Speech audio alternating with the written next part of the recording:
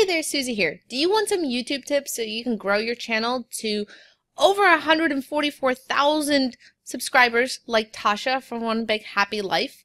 Well, today I interviewed her in this video that's just coming up. So she gives the most amazing tips on how to grow your YouTube channel, even if you're just starting out. So if you want to help me grow my channel, I would love if you could subscribe and like and comment below and click the little bell so you get notified when I upload new videos. Again, thank you so much for watching. I'm super excited you're here. I'm Susie from Start a Mom Blog, and let's get into the amazing YouTube tips from Tasha. Hi everybody, I am Susie from Start a Mom Blog, and I have somebody amazingly super special today on our channel. We have Tasha from One Big Happy Life. She is a full-time lawyer, so she has a full-time job.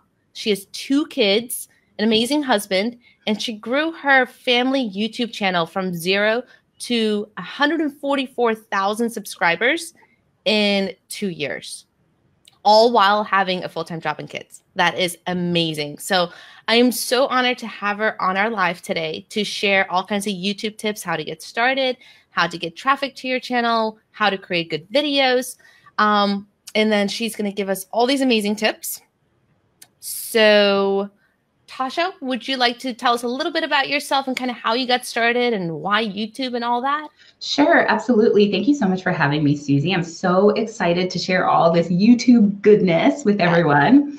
So here is how I got started. So after 3 years of trying and 1 loss, we were finally able to conceive and birth our son Reeves in February of 2016. And at that time, I was working at a law firm and the hours were reasonable, but I had a 3-hour commute. So I was barely getting home just in time to nurse him and then for us to go to bed together because we co-slept. And so I decided I wanted something closer to home. And so I switched jobs to what should have been a more laid back job, but they were really sneaky and didn't tell me that I would be traveling basically all the time. So I was gone the whole week, consecutive weeks at a time, and only home on the weekend. So I was miserable. And then I had horrible bosses too. So I immediately started looking for a new job. So like, this is not going to work. And meanwhile, though, I was miserable. Every Sunday, I would just burst into tears at the thought of having to leave my baby and my family. And so Joseph's like, something's gotta change. You gotta find a passion project, find something to do. And right at that same time, I got a $100 check in the mail from YouTube. And I'm like, what is this? I know. Well, it turns out several years before, like 3 years before, I had cut off all of my hair because I decided to go natural. And I posted the video on YouTube because I had been inspired to take that leap and do that big chop because of YouTube videos, never realizing that it was over those years amassing views and dollars at a time until it finally hit that $100 payout threshold. And YouTube sent me that check and I took it as a sign. And I'm like, you know what? Well, I'll just start making YouTube videos. This is going to be my passion project. So in December 2016, I started making YouTube videos. Some were hair videos. A lot of it was documenting my job search. So there was one where I had 7 interviews in 1 week and I'm pumping while I'm filming a video and driving to the internet, driving to my job interview and pumping. And I posted that video on the channel. And a month later, I found a new job, but I fell in love with making YouTube videos. So I just kept doing it. And so 2 years later, we have, 144,000 subscribers and we make a 6-figure income from our business. And I still do work full time with my 2 kids and my partner, Joseph. That is amazing. That is so cool. Like from that story, I just hear like the effort that you put into it. It was a lot of work. Like you were pumping and driving and making a YouTube video at the same time, but you just fell in love with doing this. Absolutely. You just found this passion. Yeah, it was a lot of fun.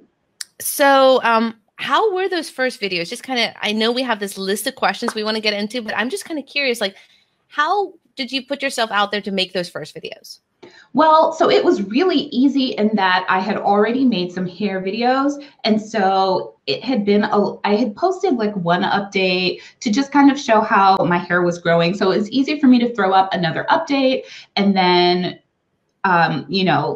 showing them how I was doing my hair. Yeah. The hardest part was it's actually kind of complicated to make a hair video to get it to be set up right. I didn't know anything about making videos. So I'm just like, well, I'll just try this and I'll see what happens. I think it helped that I wasn't super invested in it being perfect, right? Because I wasn't from the beginning like, this must be a 6-figure business and every single video has to count.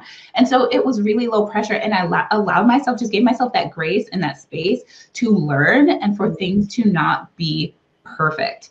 And then after that, I just started thinking about, well, what message did I want to put out in the world? What kind of content did I want to make? And I honestly, I didn't worry about niching down. And I know people say, well, you should niche down. And I think eventually you should. And when you're just starting out, you don't know what kind of content you really want to make and or what your audience really needs until you have an audience. Right. So yeah, one of the best things I did was make videos about whatever I felt like making videos about. I love that. Love that so much because everybody just gets stuck on like, what should I blog about? What should I make my YouTube videos about? Mm-hmm. And it's more important just to start so you get those skills of actually how to make a video. Mm-hmm. It doesn't have to be the perfect topic. Like you're not doing hair tutorials now, right? No, although people do ask for it because even the people who were there at the beginning, a lot of them are still there. They're like, man, I remember when you first did your big chop. And that's why I try to tell people, your true fans, they will pivot with you if you need to pivot. If you decide this isn't the type of content I want to make, those are some of your truest fans who will stay with you when you shift. So yes, people do still ask me about my hair. And as a matter of fact, let's talk about it. You have something about the hair. Share. So we were going to hold this until the end, but I figured, Tasha, let's share this now because it's just so phenomenal. So please tell us what it is. Okay. So this is, can you see it? I just want to make sure. Yeah, put it right in front of your face. There you go. This is the April edition of O Magazine. So it just came out, and this is me on page 54. So I am an O Magazine brand ambassador, and I got to work with Nature Tint, which is an at-home hair dye, to do this professional photo shoot where they quote me about like how I'm a busy working mom. They have my at One Big Happy Life right here so people can follow me. It's just it was just an amazing, surreal experience going to Manhattan, having a professional photo shoot with hair and wardrobe and makeup and a whole crew, a photography crew and lights. It was just an amazing experience. Also because I started One Big Happy Life and making these videos. It's just incredible. Right? Right? Mm-hmm. From like 2 years ago, you were making a video about how to do your hair and how you cut it to now being in Oprah's magazine. Yep. It's just amazing. Yeah. That is phenomenal. All right. So I am super honored to have you. Like I am now 3 degrees away from Oprah and you're 2 degrees away. So, or 1 degree, however they. All right. So we have a list of amazing questions that you guys asked last week about how to, everything YouTube. So we'll go through a couple of them and then we'll answer some live Q&A at the end. So first question, just basic, how do you get started with YouTube? Well, so you need to start a YouTube channel, right? And which it's free and just about everyone has one. I feel like if you have a Gmail account, that you have a Google account. And so all you have to do is head on over to YouTube and activate your YouTube account. So our YouTube channel, even though we now have a business that's an LLC, our login is still through my old Gmail address because that was the first video that I just randomly posted on my personal, Gmail YouTube. So of course, that's sort of the basic beginning, right, of the technical part of starting a YouTube channel. You'll want to put up channel art and a profile picture, but it's actually incredibly simple and it takes less than 5 minutes to get your YouTube channel up and running. The harder part is the actual shooting of the videos, and that can vary in level of complexity. Like there are plenty of people who have grown their channels just making videos on their cell phones and not even editing those videos. But in terms of how I got started on YouTube, I always shot videos using a DSLR camera from the very beginning. I started with a Canon T5i. A Canon T5i shoots in 720p, which if you know, full HD is 1080p. Yeah. So that means that my videos were kind of blurry, kind of behind the technological curve. You want 1080p on YouTube, right? You do. I would say you should. But having said that, I didn't do that. I started with what I had, which was 720p. And then once our channel, I saw it start gaining some traction, I went ahead and invested in a better camera before our channel was making enough revenue to justify it because I believed in it. And so we got a Canon G7X. It was $700. It's shot 1080p. And we use that for a lot of our vlogs. And we've continued to upgrade our equipment since then. Okay, awesome. So do you want to show us your setup now that since we're sure. on this? You're not using your cell phone right now, obviously. No, but okay, I am using a like $70 webcam. It's the Logitech C920, I think. Okay. But so that's what I'm using right now. But okay, I'm going to show you my setup, and I'm just going to preface it by saying this is like a real family house right here. So you guys are going to get the real deal. And I just need to make this screen bigger so that I can actually see what I'm having you guys look at. So just give me 1 second. And if okay, you here we guys go. have a YouTube channel, let us know in the comments if you've started YouTubing or you're thinking about YouTubing. I'd love to kind of see if you guys are doing it. All right, what's that, Tasha? Okay, so this is my mic that I use for my lives. This is a Blue Yeti. Okay. But the mic that we use for our sound normally is above me. It's right here. What is that called? Oh my gosh, Joseph knows. I don't remember the name of it. It's a Zoom H something. It looks like a movie set. H6. It's a Zoom H6. And before we were using the Zoom H1, which is much smaller. The reason why we have the H6 is we now have wireless mic packs. So this is a wireless mic receiver. So I'm telling you, our gear is completely different from when we started. Right. So I'm gonna continue to circle around here. This is our dining room. This is our alcohol. Sorry. And then we have these umbrella lights here because these are the windows in the dining room. They're behind us. Yeah. So there is no light in this room, none. So we need these lights. We have these 2 massive umbrella lights. And behind that, if you look behind it right there, that is a spotlight that's specifically for me because I have dark skin and Joseph has light skin. And if we don't light me up separately, he will be washed out or I will be too dark. And then here is our actual camera. We have a Sony a7 III, and then we have a like a little kind of confidence monitor on top so we can see what's going on to make sure, because this does not have a flip out screen. So we needed a screen up on top. Right. You got to make sure that you're centered correctly. And it doesn't show the words, right? It's not a teleprompter. No, but we do have a teleprompter. We just rarely use it. And I can tell you the occasions in which we use it. But for our normal videos, we do not use a teleprompter. And then our second umbrella light. So we have 2 to 3 lights going at any given point in time. And then we have our mic in front of us, above us, between the 2 of us. And then we have our camera across from us. Awesome. So I can make your screen bigger. I just realized I can make you full screen on my screen. Yeah, you're full screen on mine. Yeah. Oh, okay. So that's awesome. That's a lot of equipment. Did you start off with all that?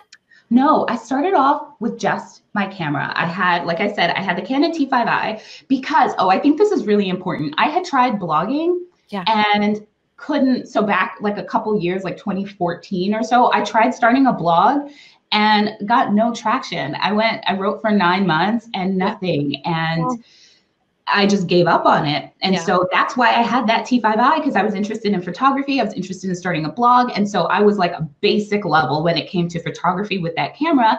And I just used that camera, the onboard sound, and shot my videos. It was on a tripod. We did own a tripod, Joseph's like childhood tripod that was like 20 years old with a broken handle. And that is how we started shooting videos. The next thing I got was an onboard, like a hot shoe mic that plugs into the top of the DSLR to make the sound a little bit better. And then we just started upgrading our cameras bit by bit as the money started rolling in and we started to become more confident in ourselves. Awesome. Okay, so how are you making money with your YouTube channel? Okay, so I would say there are 10 basic revenue streams when it comes to online. Okay, cool. Let's go through them. But so I have them written down. I don't know them all off the top of my head. No, it's okay. If we can get to 5, it's fine. Okay, so of course there's ad revenue, right? So YouTube videos, just like with blogs, how you can put ads on your blogs, YouTube videos serve ads in their blog, in them right at the beginning, the ones that you can skip, which we as creators can make them unskippable if we want to and like force people to watch the 30 seconds. There are also the little banner ads down at the bottom of videos. I don't know if you noticed those. Oh, yeah. And sometimes there are mid-roll ads where you're in the middle of watching a video and it will go to an ad and then come back to the video. So all of those ad streams, go into the ad revenue. Okay. So that's a nice, really passive revenue stream. And the awesome thing about YouTube, it's like it has built-in SEO, right? Where your videos have this really long tail behind them and you don't have to do anything at all. So videos that I made 2 years ago, videos that I made 6 years ago are still making money today. So that's really awesome. Next, we partner with brands. So we have sponsored videos on our channel. So we've worked with Amazon, Sony Pictures Home Entertainment. We have something coming up with Visit Florida, where we're going to the Florida Keys for 3 or 4 days. And yeah, really exciting. And we get paid for all of those things. And so we get so many asks, and most of them we say no, because we want to make sure that they are a great fit for our audience. And they're a great fit for, our brand too, because we're building a brand. It has a reputation, and we definitely don't want to squander that reputation just for a little bit of money now. Yeah. We're looking at this thing kind of long term. So there's that. We also do brand work for brands on their platforms. Ooh. So I do 3 videos a week for the Financial Diet. Oh my God. And so we have a contract with them. We're paid for that. We also do a video a month for Intuit for their Turbo blog. We do a video and a blog post. We get paid for that. So that's another income stream. We also have our own courses. So we have our course, YouTube Made Simple, that is going to be relaunching in May.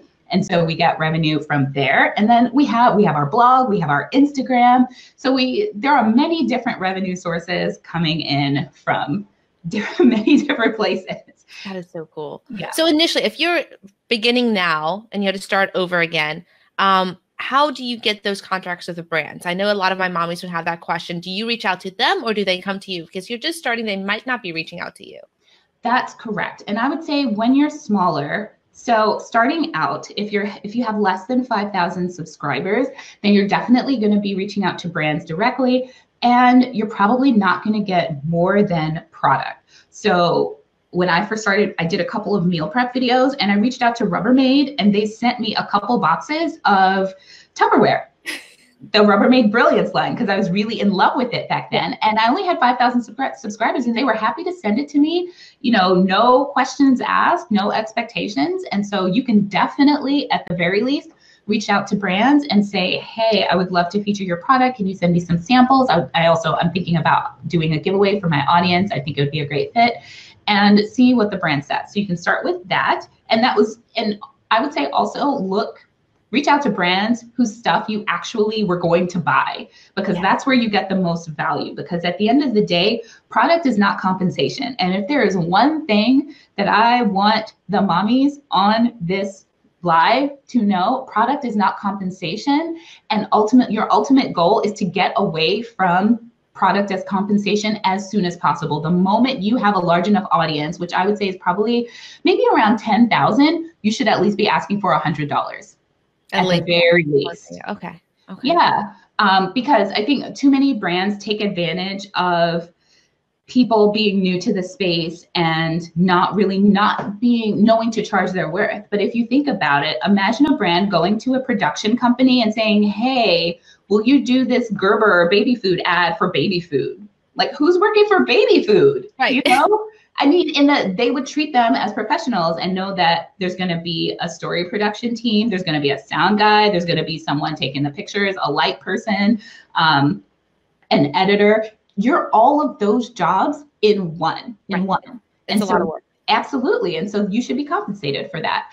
So yeah, and then I would say above 5,000, then you can start applying to those influencer marketplaces where brands will post products that they're looking to promote, and then you can pitch those brands. So for YouTube videos, I think FameBit is only 5,000 to join, I think.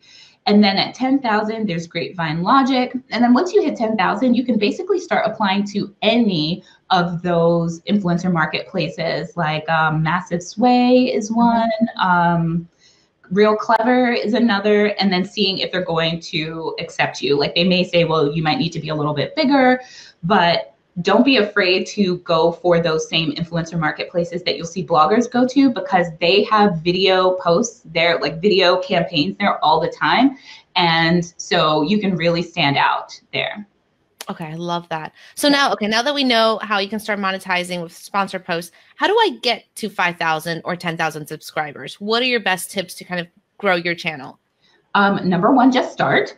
There are so many people just sitting on the sidelines saying, well, I don't know exactly what I want to make videos about. Like, I need to decide before I even start. You don't need to decide before you start. Make videos about everything. See what lands, see what doesn't, see what you actually enjoy doing. Because think about it, whatever topic you pick, you're going to need to be willing to talk and write and make videos about this topic as long as your business exists, unless Right. you pivot your business. So if you niche down too early and it turns out that you actually hate that topic, then you're kind of in a pickle, you know, then you can pivot, but you're in that same predicament again, where you may then choose something because you decide you need to niche down and then it's the wrong thing again. So I would rather you take the throw the spaghetti at the wall Love approach that. Yeah. than to just sit there and let the spaghetti keep boiling and not, you know, not even test it to see if it's done, you know, like just get started. So that's number one.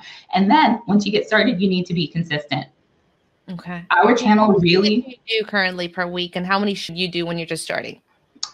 so I would, let's start with what you should do. You should do as many as you can consistently do. So if that's one a week, so I think you should at least do one a week. One a week is reasonable. It's kind of just like a blog. And YouTube is one of those places where your people show up and they want to see you. And if they haven't seen you in a while, they kind of forget about you. So once a week at the very least. And then, but for us, we decided, I would say in March of 2017, and we were going to do at least 3 videos a week. Okay. And we've done, I would say, like 4 or 5 videos a week up until the end of 2018. And now we've scaled back because our channel, we're happy with where our channel is and its growth. And we want to focus in on other areas of our business to build those areas up too. So we're down to 3 a week. Okay. But keep in mind, we also make 1 video a week for the financial diet Right. and 1 video a month for Intuit. So we're still producing quite a bit of content. Yeah, definitely. Definitely. Yeah. So how long are these videos that you're shooting? So they can vary, but typically we like to keep our videos between 10 to 15 minutes. Some people's, you know, it depends on your audience. You definitely don't want your video to be any longer than it needs to be to get the point across, right? You don't want boring videos. You want your video to be tight. So it's better to have a shorter video than a longer, rambly, incoherent, boring video. But for us, we tend to pack in a lot of information. Like we just shot a video about how public service loan forgiveness works. And so we go into the way, like what federal loans are, what a master promissory note is. And that's a lot of information, frankly, to pack in 10 to 15 minutes. Oh, so definitely. yeah, but we also realized we could do a lot more. We could do 30 minutes on public service loan forgiveness, but people can't hang that long. So it's finding that right balance. I love that. Okay, and then YouTube thumbnails. What should you do in your thumbnail? So I think that it can vary, but your thumbnails, you want them to be pretty. We've experimented a lot with our thumbnails to see like what has the best click-through rates, and you can see that in your analytics, which is another reason why you need to just make videos so that you actually have your analytics to see what's working and what's not working. But for us, we do the same thumbnail every single time. We're just wearing different clothing. Joseph and I are smiling and it works really well. I think we're experimenting with doing some more lifestyle shot type thumbnails. I love the one where he's holding you with the snow. Our daughter took that shot. Yeah, we were outside. Yeah, thank you. And so we really like that one, but those are more work. And so here's it to my fellow mommies. You have kids, whether or not you're working, your life is busy, and I get it, my life is busy too. And so if I had to do everything perfectly and go above and beyond on everything, I would never get as much done. And so for us, we had to pick and choose, well, what are we willing to do what are we willing to give up in order to make sure that we're able to actually meet our content schedule, which is to do 3 videos a week. And part of that was, I am not spending an hour putting together a special thumbnail for 1 video. Right. I don't have time for that. You know, I still work full time. So I think that will change too over time as you build up, you know, this repository of photos that you can then recycle in different areas of your business, on your blog, on Instagram, on YouTube. Like that thumbnail that you mentioned, that was originally for YouTube, for Instagram. And I'm Right. like, oh, well, I'll just throw it up on YouTube. And it worked out perfectly. So you can definitely get there. But I say there's nothing wrong with just having a nice picture of you with a nice background. This is where we tend to shoot our YouTube videos, where you look nice. And that's probably the best thing, that you actually look nice in your like photos. Like, this is my, I don't look like this every day.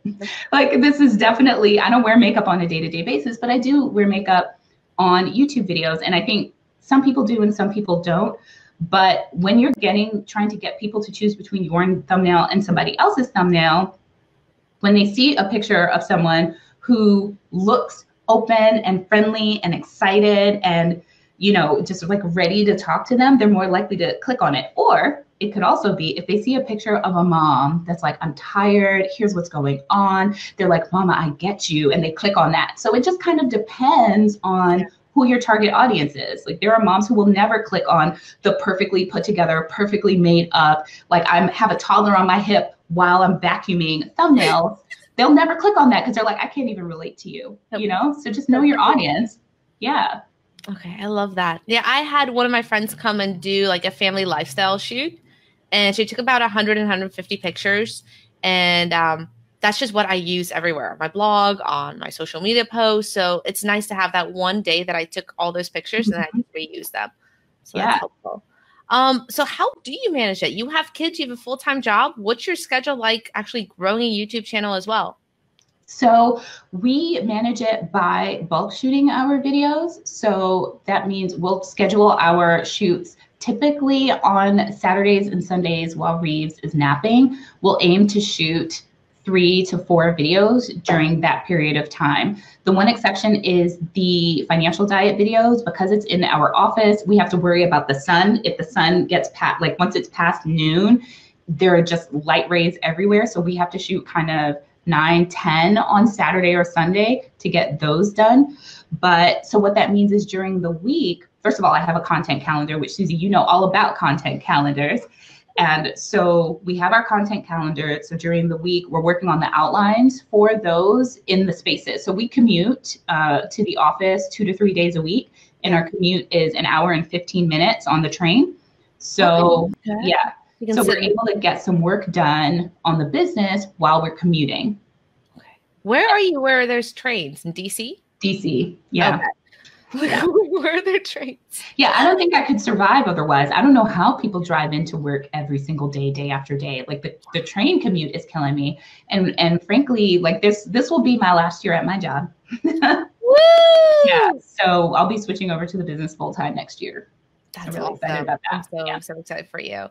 All right. So another couple of things that I had on the list, and then we can go into live questions. Keywords and hashtags. What's your kind of philosophy on SEOing in YouTube? So I would say the first thing that people should keep in mind is, I know that everyone's like, oh, search, search, search, search, search. But the reality is most of your traffic will not come from search. I think maybe it used to be that way like 5 years ago or whatever, whenever people started to jump on that search bandwagon. Most of your traffic now will come from the YouTube referrals, like, so the YouTube referral engine. So when you're watching a YouTube video, there are videos underneath them where you can click on to say, oh, well, if you're interested in this video, you might be interested in this video. That's YouTube trying to decide what other videos you'll like, because YouTube wants people to stay on the platform and watch more and more content. So it's in YouTube's best interest to constantly serve new things. Unlike Google's SEO, it's not in their best interest to constantly serve what's new. They're looking for what's quote unquote best, which is not necessarily the case, because you know you can game the SEO algorithm. So with YouTube constantly serving people, both with the selections underneath if you're on mobile, or in the sidebar if you're on desktop, but also at the end of videos, it will autoplay other videos. So you use your title and your description and your keywords, and to some extent hashtags. I don't know how effective hashtags are. Sometimes I use them, sometimes I don't. I see no difference between the videos where I do use them and the videos where I don't use them. But as a best practice, you probably want to include them, because you never know when the algorithm will start to prioritize hashtags, and you don't want to have to go back and add hashtags when you can just add them now. Yeah. So the best, what you can do, what you're doing is really using that SEO to establish the relevancy of your video. So what other videos should YouTube be linking this video to? And so that's really where it comes in handy. Okay. So you're trying to show up as the related videos or the suggested videos at the end of something somebody just watched. Right, exactly. Yeah. And that helps also, titles. Yeah. So, and then also though, your titles are what also gets people to click through to your videos. They look at your thumbnail, they look at your title, they can see the first 3 lines of your description box. And that's how some people decide whether or not they want to watch that video. So it's 2 parts, and you've got to balance the SEO part, which might be, you know, something like how to stop overspending, with the like human part, you know, so you can finally feel good about your finances. Like no one's looking for, so you can finally feel good about your finances. They're like, I'm constantly overspending. So the overspending part is for SEO, but the emotion part of it is for the people. Perfect. I love that. Like you have to work on your titles, and same thing in blogging as well. Yeah. Like you have to focus on the SEO a little bit, but you have to also get people to click through. If your title doesn't get people to click through, they're never going to read it. So the title is very important. Yep, absolutely. Let's see, one more question from the list. Do you batch? You said you batch video record on the weekends. Yeah. Okay, one more that I would like to know. Yeah, go ahead. No, especially because I would have to put on makeup. Like this takes like 40 minutes, because I have on like concealer, and I have on fake eyelashes. Like it's wow. Wow. I've tried those. Are they magnetic? Are they the magnetic ones? I haven't tried the magnetic ones. These are old-fashioned lash glue lashes, but I'm so tempted. I might go get the fake, like the lash extensions. Right. I've been on the fence, but so many people, permanent? No, they fall out, but they just look so good on everyone that I see them on. I'm like, I gotta try this at least once. How long do they last? Like 3 or 4 weeks. It's ridiculous. And it's like $200 to get them. Oh boy. But then the refills are cheaper. So we'll see. I'm still on the fence. So interesting. Well, just a little side note. I saw like magnetic eyelashes is like a trending topic. So if anybody wants to blog about that or make a YouTube video about that, magnetic eyelashes, which I might think about. Okay. So how do you stay like confident when you're doing videos? How do you boost yourself up that you know you're going to talk in front of an audience right now, doing a live or doing a video? How do you get that confidence? Well, the fun, a live is is a different beast. Have you done lives on YouTube? We do. We have done lives. Absolutely. And I actually like lives better, because then we're interacting with other people. It's actually a real conversation. So when we say things, we can see people's reactions right away. The hardest part, I think, for both of us is to come off as our natural and authentic selves when we're trying to deliver very specific informative content, right? Not the family vlogs, but like when I'm telling you about the changes to the 2018 tax code, how do I say it and be myself? So lives are better for that. Yeah. Now, the pre-recorded stuff, that's where it's difficult. And I would say that I've improved over time. It's way more of a struggle for Joseph than it is for me, because he is not a public speaker, and it doesn't matter to him that it's not the public, it's a camera. He's like, I still feel that same anxiety. My palms are sweaty. It's incredibly difficult. So like Joseph is a champ the way he's kind of fought through that. But I would say for me, I rewatch videos. I look at my facial expressions, and on one of our first videos kind of together, Joseph is talking and my face looks like this. Which is fine. That's a neutral expression that you would, like, if you were sitting there, it would be perfectly normal. But in a video, I'm like, I have RBF. Like it looked horrible. And that's when I discovered that I cannot do this, that I have to do this. A little bit of a smile. Always. Like it always has to be a little bit of a smile. Otherwise I look upset or disinterested. And it's just because something about the camera, it just doesn't translate. Right. Also, I have to be way more expressive to come across as engaging on a video. And I will say it feels uncomfortable at first, but it's something that you just get used to over time once you do it enough. And then you will feel awkward while you do it. And then you'll watch the video and you'll go, wow, I look great. And so then next time you're like, yeah, I got this. I'm going to nail this. My eyebrow, I'm going to put on all the facial expressions for these guys. Okay, good. Because you're a little bit entertaining and you're informing your audience. So you have to kind of keep their attention because there's a lot of little videos on YouTube on the side. There's a lot of notifications going on. So it is our jobs as bloggers and as content creators and YouTubers to keep our readers' attention. So yep, exactly. I love it. And I think one of the, just to piggyback on that, the worst advice that I see out there, because, you know, people give people advice out in Facebook groups and especially with videos, and they're like, oh, well, just be yourself. Your audience will find you. And I'm like, so you need to understand that it's not about you. Yeah. You're here to serve your audience. And so it's not about what you need your audience to do for you, which is to be comfortable with how you feel like presenting yourself. It's about, well, what's the best way that you can present yourself to get your audience what they need, right? And that means putting in a little effort to make sure that you're delivering your content in an engaging, informative, thoughtful way, and not just necessarily sitting there and saying, well, I don't want to, this thing makes me uncomfortable. I don't want to do this, so I'm not going to do it. It's like, okay, but I think if you have to understand that you're a business and you're here to serve. And so is that what is serving your people the best? Love that. Love that. Right. We have to keep them engaged, have to serve. It's not about me being comfortable sitting here in my PJs, although I have my PJ pants on, but you guys can see that. Oh my gosh, I do too. I'm just gonna look at this. Can I just show you my PJ pants? PJ pants. My PJ pants. I am legit wearing my PJ pants. I have tiger stripes on. Mine are pink and purple.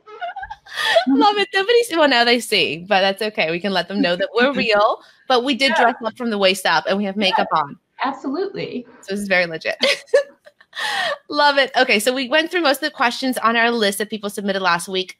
We would love to take some questions from the audience now. You guys that are watching live, super happy to have you guys here.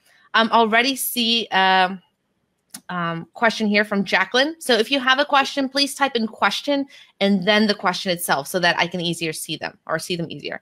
First one from Jacqueline. What do you do to get your videos out there to grow your channel? Do you actually promote them on Facebook and Pinterest as well? So I'm going to say no. So I have heard word on the street is that Facebook and YouTube doesn't play together really well. Yeah. And so your best bet if you're going to post a YouTube video on Facebook is to, especially if it's your business page versus like your personal account, is to embed it in a blog post first or to put it in the comment. Not the main post. So those are the two ways that I've heard. Now, Pinterest, I have tried pinning directly, both pinning the video directly so it ends up looking like a little square and creating a pin for it and pinning it. And so I would say if I was just starting out and I had 0 subscribers, a couple of views from Pinterest a day is probably worth your time, especially if you already know how to do Pinterest and you already have a Pinterest account that's humming along. I think it can't hurt. But people on Pinterest still expect to go through to a blog post. They're not expecting to go through to YouTube. Right. And so the watch time and the retention on people that come through from Pinterest, at least in terms of my analytics, is much lower. And so the value is just not there for me. So I don't bother to pin my videos directly from Pinterest, but what I will do is create a companion blog post then pin that to Pinterest. It's extra work, but at the end of the day, you should have a blog regardless because that's the only space that you own. And by the way, I should say, and I've told Susie this, but I used Susie's blog by number to put up my blog because I used to have like One Big Happy Blog, and that's how we became One Big Happy Life. And when I created that, I used blog by number to get it up and running quickly. So yeah. Awesome. Thank you, Tasha. You're awesome.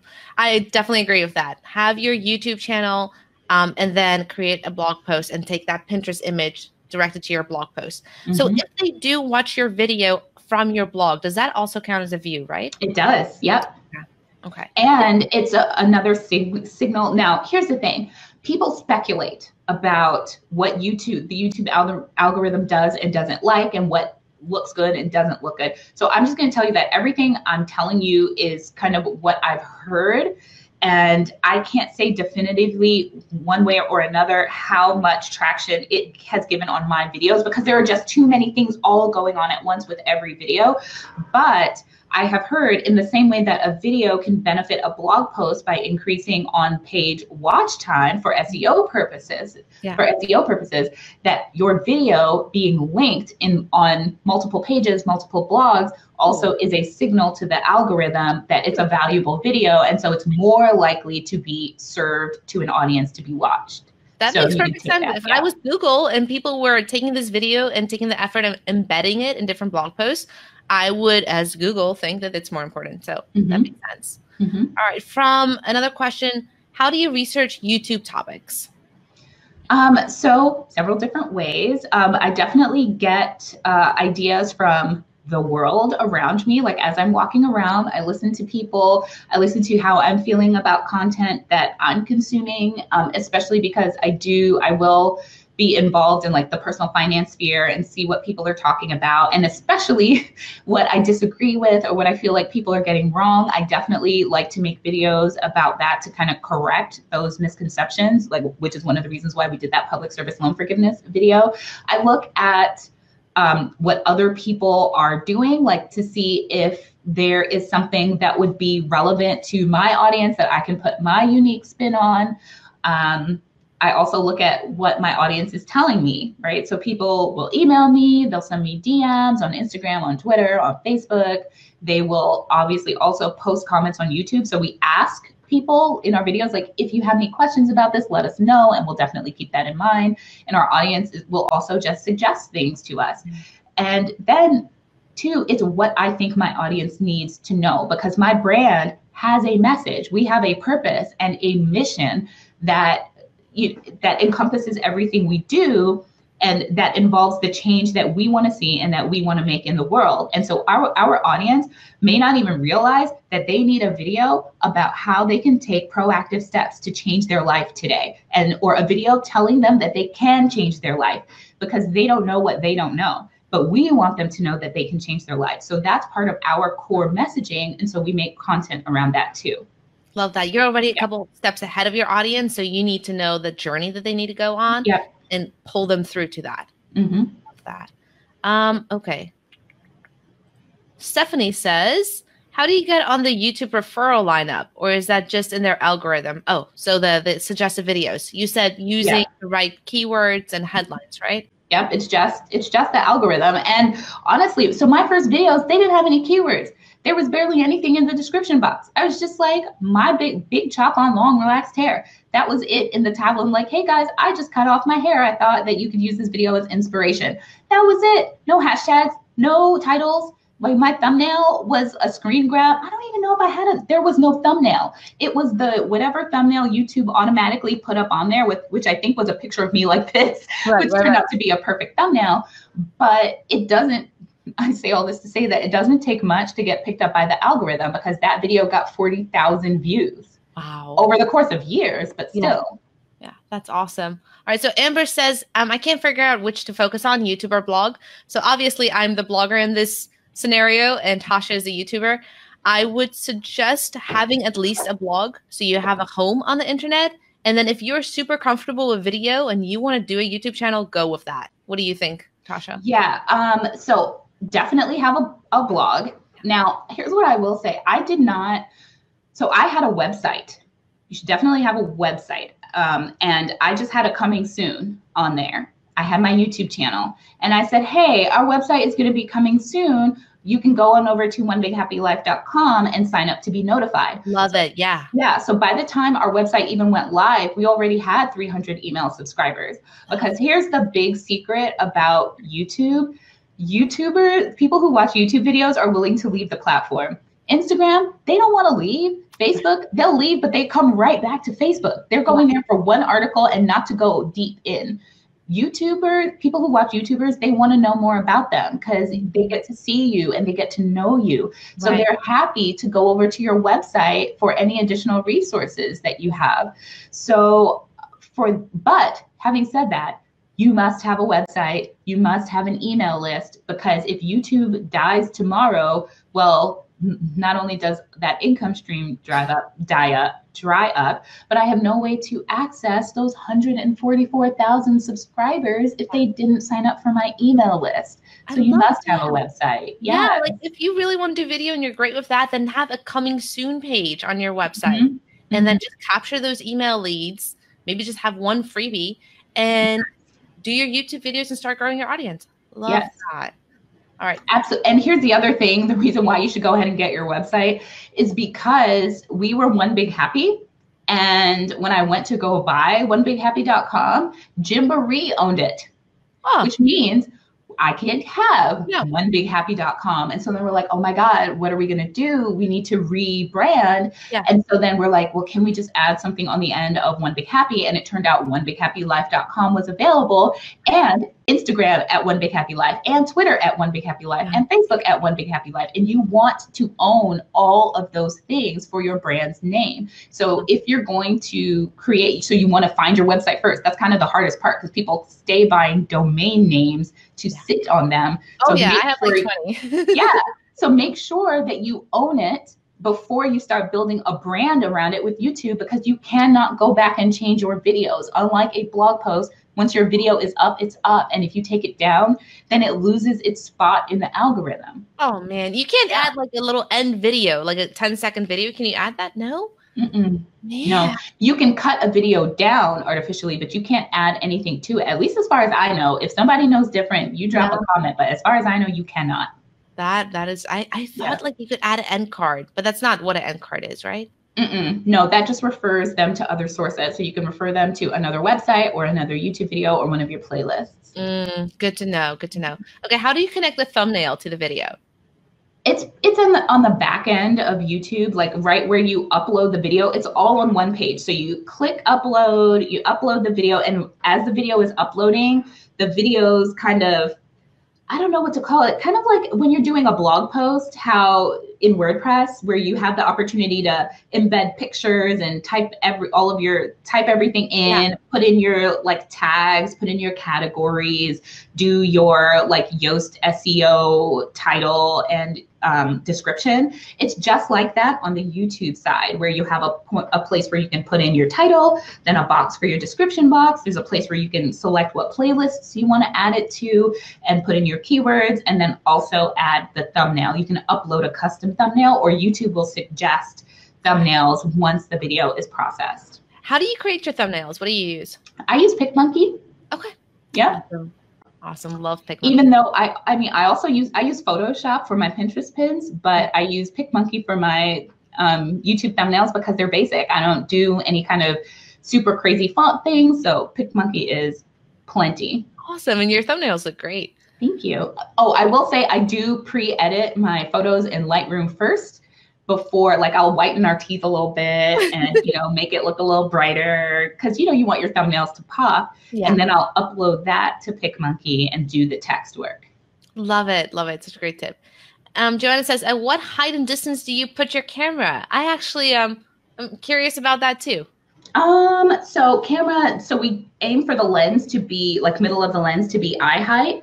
And right now the camera looks like it's about 7 feet away, but you can't do that if your mic is on your camera. If your mic is on your camera, then you need your camera to be closer to you. But my mic is right here. I'm touching it. My camera is still like 2 arms distance away with my hand stuck out right there. Okay. So we can only do that because the mic is right here. Okay, that's awesome. What's more important, video quality or sound quality? Okay, the sound.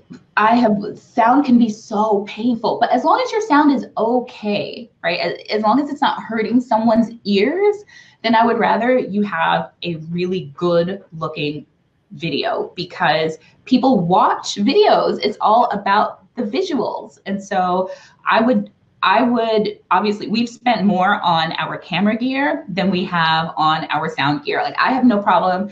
The Zoom H1 is like $100. And it's a sound recorder. So it's the little brother to the one that's above me here. And so you can just put it on the table right in front of you and it will record your sound. And it's amazing. We still use it from time to time, especially when we're out and about. So you don't have to spend a lot to get really high quality sound. Our camera we have a Sony a7 III. I think the camera body is $2,000 and the lens is like $1,500. Which is, it's a lot. This is our second level of camera. Like we had the Panasonic GH7, I think, before this, and that was, I think, an $800 or $900 camera. So we've slowly upgraded as our business revenue grew. So we bought that with business revenue. That was like, we had plenty of money to buy that because of the business. All right, so this one's a really good question. I'm a little confused by it. Lisa says, my daughter has around 3,300 subscribers, which is pretty awesome.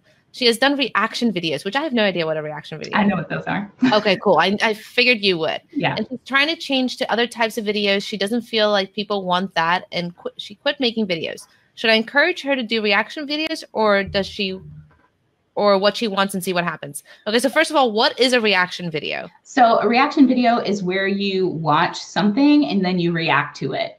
So what's like if someone was watching, like unboxing videos or no?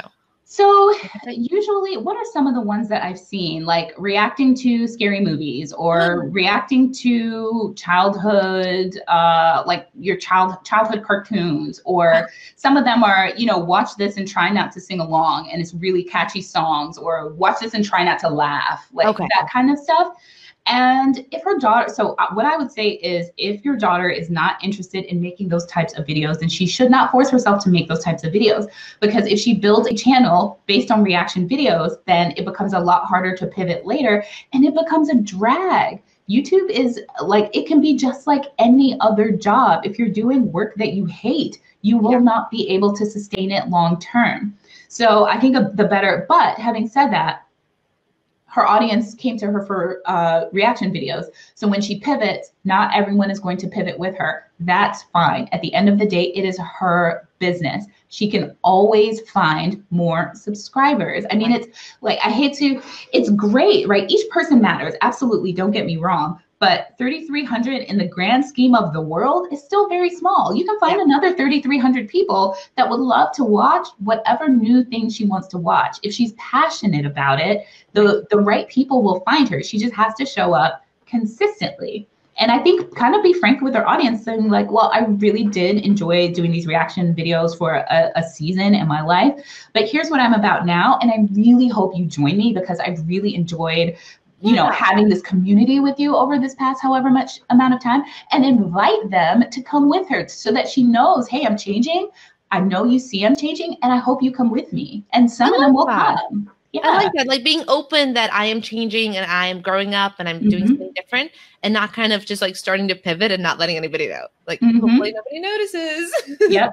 No, when we started, like we let people know things were going to be changing on One Big Happy Life. Like we weren't going to be doing as many vlogs and things like that. Yeah. And we just kind of let them know. Now the overall content, the type of stuff that we make hasn't changed that much.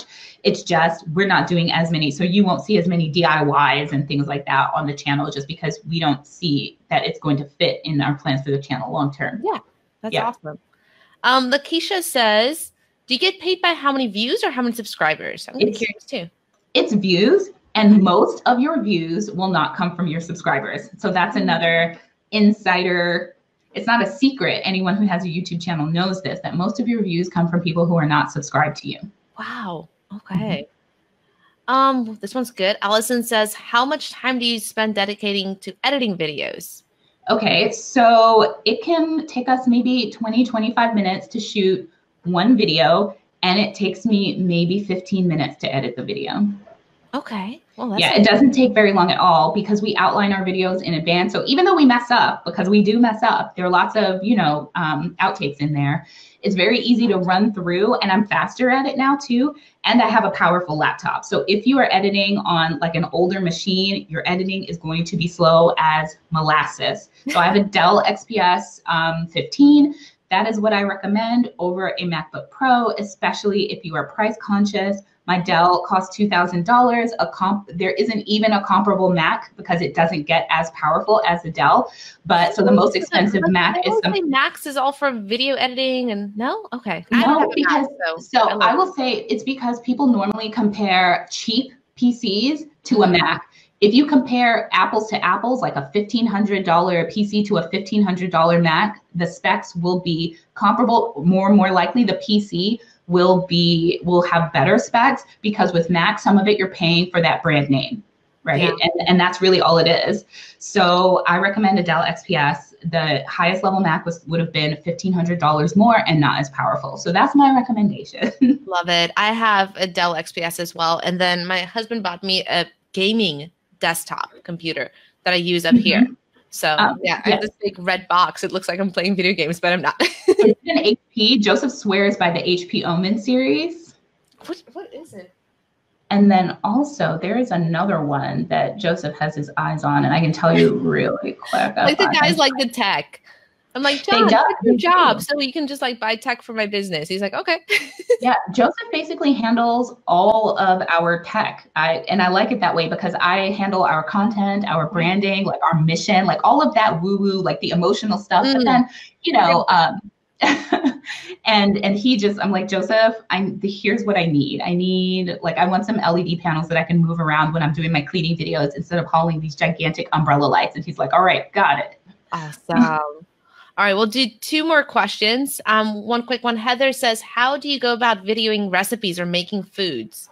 Okay, so there are 2 ways that you can do this, right? You can just put your camera on a tripod and direct it down at the food while you're doing it. I would say, well, let me go back a little bit and just say the first thing that you want to do is write out all of the steps and all of the shots that you want to take, because food videography is incredibly difficult and it's a huge pain in the butt if you miss a step in the middle and you've already cooked everything. So have your shot list ready from the beginning. If you want to do overhead shots, which are very popular, like tasty style videos, the easiest way to do that is with a C-stand, which is, I'm gonna make this big again, which is what we have our, I'm gonna turn this around, what we have our mic on right here, which is this thing. You see it? It's silver. Yeah. And so it goes up and above. Do you see that? Oh, okay. And then you put your camera on there instead of your mic. Oh, this is hard. Like, what am I doing? Here we go. The camera would be there looking straight down at the surface, which is you preparing your food. And I'm going to tell you right away, food videos take forever. Okay. Like people, I've done a lot of meal prep videos, and they just take, the only thing worse than a food video is a cleaning video, because you actually have to clean, and that takes hours, and you have to move the camera around, and then you have hours of footage to edit. But so that's the same thing. You have to cook, it takes hours to cook, and then you have hours of footage that you might need to sift through. Then you have to piece it together, do the voiceover, add some music. So they are far more involved than a video like this where you're just sitting down talking. Yeah, just chatting. Yeah. All right, cool. Last question, and you can answer this pretty quick because I know you have a hard stop at 4. Mm-hmm. Okay, Denise says, how about copyright issues with using music? Do you use music, and where do you get it if you do? So I do use music. We have music in our intro, and I bought that from Audio Jungle. So first of all, when we started, YouTube has free music. So you can use the YouTube audio library's music for free. So if you go back to our earlier videos, that's all YouTube audio library. It's what is that word that I'm looking for? It's copyright free, right? It's Creative Commons license. So you can definitely use it to post on YouTube. Also, you can go to Soundstripe there and look for Creative Commons licenses. There are people that will post their music on there with that license, so you can use it. But we actually pay for a music subscription service. We use Epidemic Sound. It's something like $30 a month, and that is where we get our music from. Awesome. All right, so thank you. This has been amazing. Tell us where people can find you, where they can learn more about you, and kind of download your freebies. Awesome. So, of course, you can go to my YouTube channel, One Big Happy Life, and check out all the videos over there. But I also have a 7-day YouTube Quick Start email course that you can sign up for to get more information on really how to produce videos within the next 7 days. And so that is onebighappylife.com/YouTube. Okay, let me hide this and make it the right one, YouTube. There we go. Okay, I can show it on the screen. Yeah, awesome. onebighappylife.com/YouTube. Go there to get Tasha's amazing tips and her email course on how to grow your YouTube channel. This has been phenomenal, Tasha. I am so proud that you're in Oprah's O I magazine. know. Show us again. Like, okay. I'm so excited about this. It's like the most surreal feeling to open up a magazine and see your face. Okay, you're gonna buy a couple of copies, right? So they sent me a couple copies already, right? Go ahead and sign my own magazine. Yes, don't even have one copy. Have a couple. I'm sure your kids will want one. Thank you so much. This was really awesome. I hope everyone found this to be incredibly helpful. And yeah, thank you so much for having me. Thank you so much, Tasha. We'll talk to you again soon. Okay, bye.